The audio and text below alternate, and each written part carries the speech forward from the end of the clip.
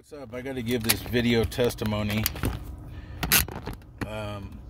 Me and Krista, our wash machine, our brand new wash machine broke. Okay, and it was like 3 weeks, and we had bought the $500 anything breaks it gets fixed warranty, but it took 3 weeks to wait for a guy to come and fix it through the warranty.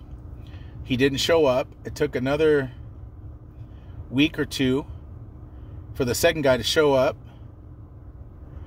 and he said, I got to order the part, I'll be here next week. So I was praying to the Lord and said, Lord, what do? We got clothes piled up.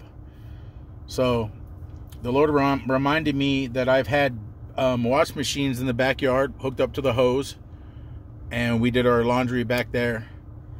So I told Krista, you know what, let's go find a $50 wash machine so we could do our clothes. We went and found a really nice $50 wash machine, brand new. And put it in the backyard. In about 3-4 weeks, we put it for sale. The Lord wanted me to put it for sale. And I put it for sale. I definitely made an awesome little profit. But what I want to say is that when the people came to buy it, it was a senior citizen couple, and they said that we're buying it for our daughter who lives 3 hours away, and she's got stage 4 cancer, and it's spread through her body. And I'm like, whoa. So can I pray? You guys believe in prayer? They said, yeah.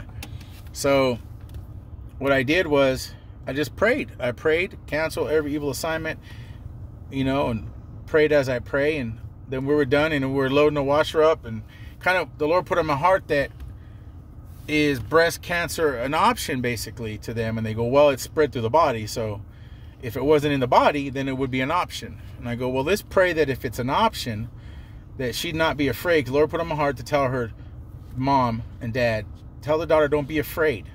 She's young. She's in her early 40s.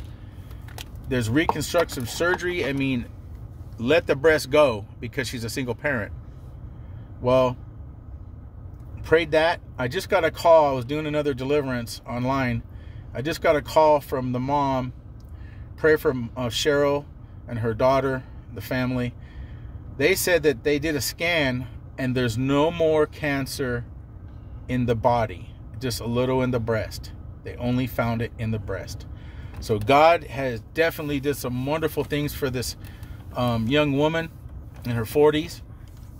And I ask you just to pray for Cheryl and her daughter, and pray the daughter be completely healed and restored, and in the name of Jesus Christ. And I just wanted to give that testimony out, glorify God. God's amazing.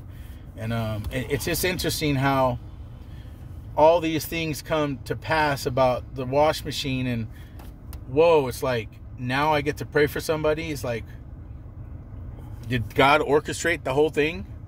Right? God's amazing. So take every opportunity to pray for people, because you could change lives by the power of God. The spirit in you, the spirit that breaks the yokes. Amen. God bless you and your family in Jesus' name. Amen.